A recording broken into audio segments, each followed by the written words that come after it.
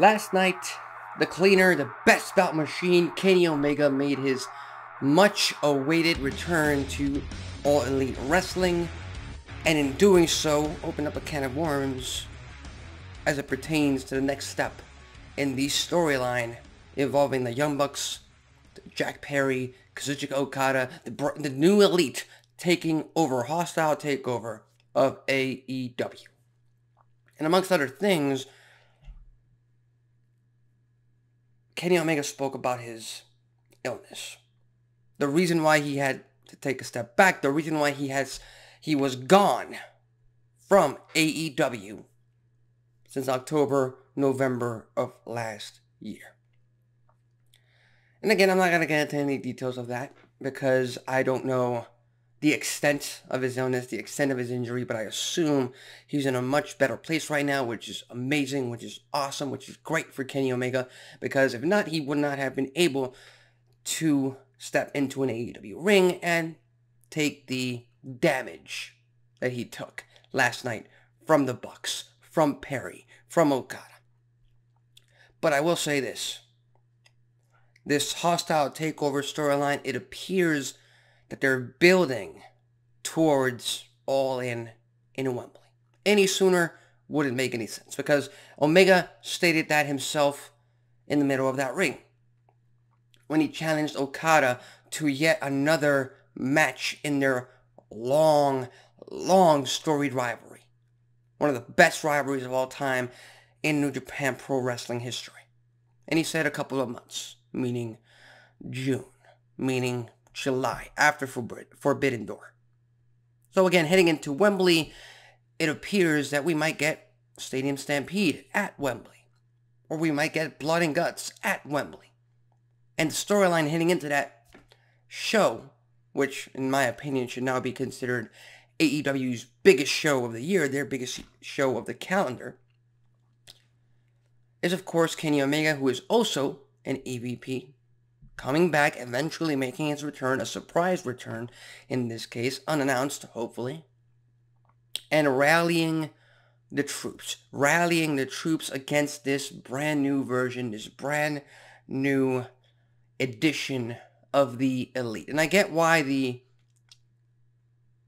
characters themselves don't want to refer to themselves as the new Elite, because it's kind of a cliche. But for all intents and purposes, this Elite is not the Elite that started AEW.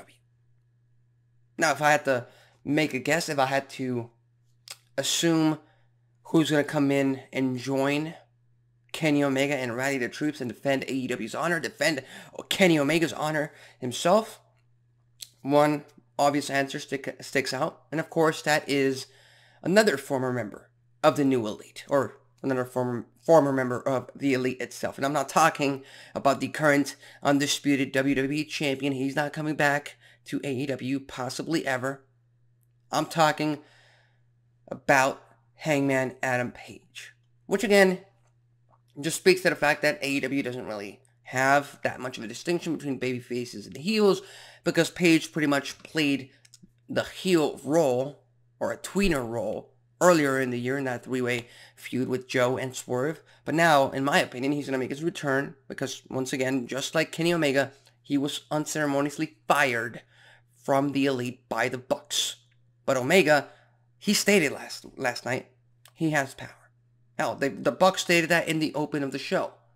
If Tony Khan cannot perform his duties as CEO and president of AEW, the EVPs take over. They all have ironclad contracts, which means the Bucks can't be fired, which means the Bucks run the show, but that also includes Kenny Omega. So we got Omega, we got Hangman Adam Page. Let's throw a curveball. Let's throw a fastball. The return of Maxwell Jacob Friedman. Hell, why not?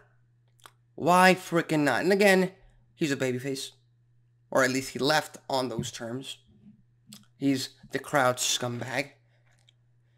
They had a fantastic bout last year, Omega and MJF, for the world title. So there obviously is some sort of respect between the two because of that match.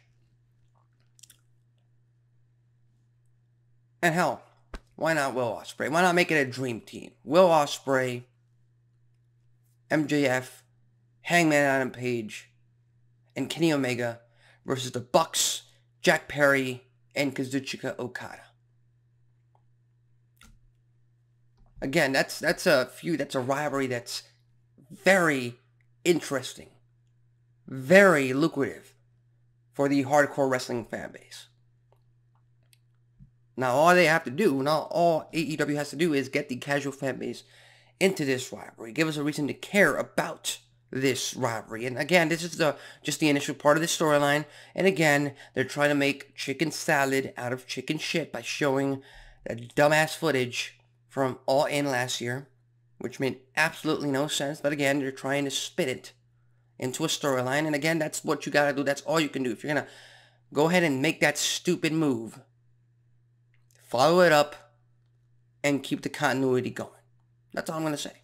But with that said, these are just the initial chapters. These are just the initial steps in this storyline. And we've got a long way to go. Hopefully a long way to go. Hopefully full of ups and downs. Hopefully full of emotion. Hopefully full of character twist, story twist, which is the basis for sports entertainment, pro wrestling, AEW. And again, AEW focuses more on the W than it does on the entertainment aspect, of course.